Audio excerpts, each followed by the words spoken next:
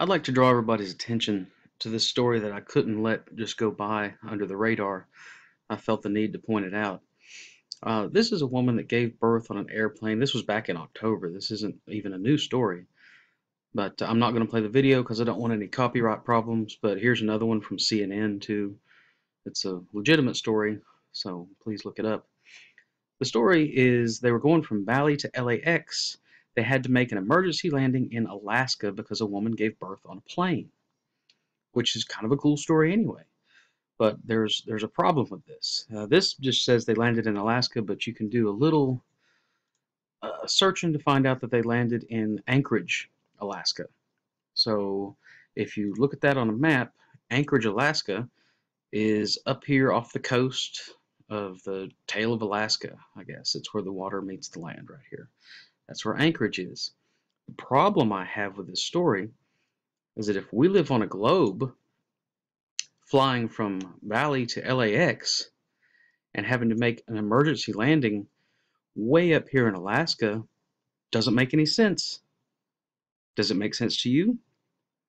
It doesn't make sense to me. This scale down here is 1,000 miles. So at some point during this flight, supposedly when she had the baby on the plane, they had to make an emergency landing, what, 2,500 miles off course? I mean, more than 2,000 miles off course, no matter where they were, to get up there. Does that make sense to you? If we live on a ball, this has to make sense to you. This goes deeper than that. Let's just say they weren't going to LAX. Let's say they were flying to Alaska. Well, when you book a flight from Bali to Anchorage, look at this. The 19-hour flight goes to almost a full day. But that's a shortcut. That's where they made their emergency landing. So they go from this. She has a baby at some point on this flight. They need to make an emergency landing. So they zip up here. I wonder how fast they landed in Alaska. I wonder how long they were actually in the air. Because if this flight was 19 hours and they had to stop prematurely, I'm assuming they were in the air less than 19 hours.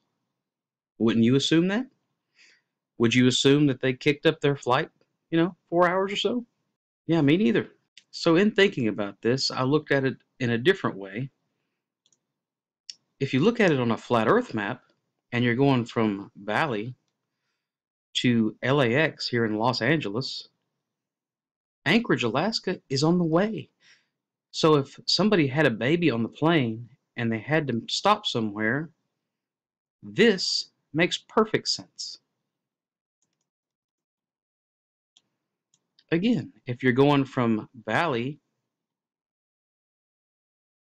to Los Angeles and someone has a baby on the plane and you have to stop somewhere, wouldn't you think an emergency landing would look more like this than like this?